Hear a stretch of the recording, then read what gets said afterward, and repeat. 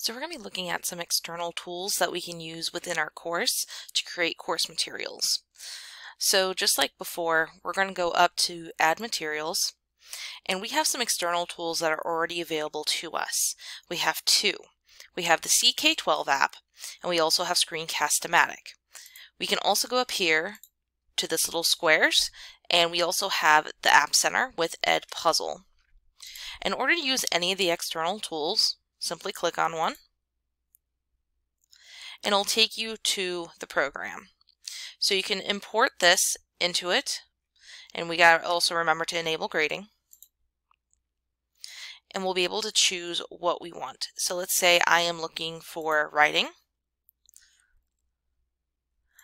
I want to find, let's see here, let's look for some composition,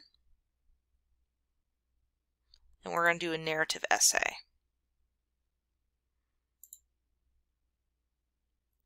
So it gives us the learning objectives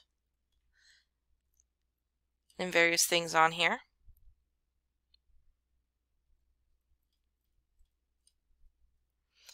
We have our resources over here, but there's currently no resources for this particular one. We get our details.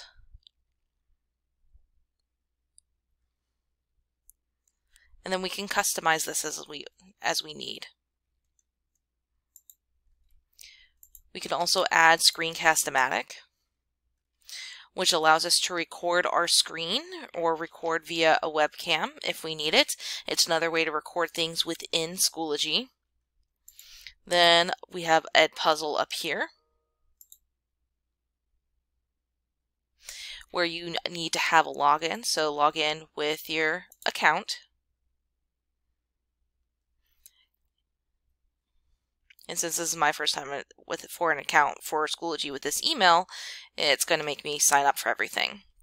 But you're going to be able to use your Schoology, sorry, not Schoology, your Edpuzzle account with Schoology as well. So we have multiple different ways to be able to use external tools in here, and more external tools will become available as we progress through the year, but for right now we're going to leave it to the three that we just spoke of. In other words, we have, wrong button, the CK12 app, Screencast-O-Matic, and Edpuzzle.